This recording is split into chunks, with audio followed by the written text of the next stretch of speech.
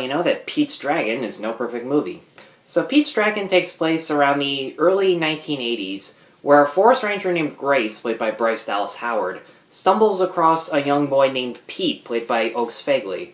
And Pete had lost his parents in a car crash years before, and he spent the last 6 years in the forest being protected by a dragon named Elliot. And Pete needs to learn how to adapt to society while also preventing Grace's brother-in-law, Gavin, played by Carl Urban, from capturing Elliot.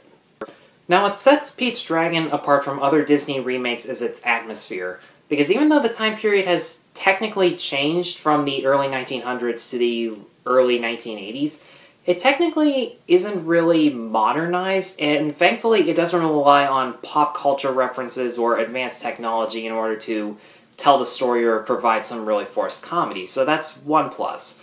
And David Lowery, as a director, also demonstrates that he can tell the story visually to both adults and kids whenever he needs to. Many scenes from the first half of the movie have very minimal dialogue, and they focus more on showing the characters' motivations and their relationships as opposed to us telling them. For example, showing us Elliot playing with Pete, or Pete learning how certain things work, like watching a record player or mimicking someone else's actions, like how to eat properly.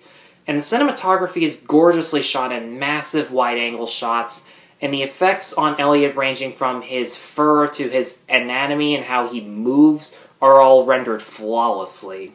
Oaks Fagley gives a very good performance as Pete. When he's first trying to adapt to his new surroundings, he reacts like a feral child would in the scenario that he's in. He does growl at things that he thinks are threatening, he does move in a very animalistic way, and when people like Grace and her stepdaughter Natalie, who is played very well by Una Lawrence, try to help him out, you really believe their performances because Grace does treat him the similar way that a mother would to her child, and Natalie does talk to and help Pete in a very friendly way, particularly in one scene where Natalie tries to explain to Pete how imaginary friends work and whether Elliot is imaginary or not. And even though Robert Redford isn't in the movie as much as the trailers make him out to be, his backstory about how he met Elliot in the past is a very sweet backstory, and I think he's in it as long as he really needs to be. Carl Urban, on the other hand, is a bit of a different story. At first he wants to capture Elliot because he thinks that he's a legitimate threat, which at first you definitely believe this, because if I saw a dragon for the first time, I wouldn't just be like, oh my god, it's so wonderful, it's so pretty. I'd just be like, that is a dragon, let's get the hell out of here. And it's especially true considering Elliot comes very close to hurting other people, close to even killing people just to protect Pete. And the movie doesn't hide that dark fact.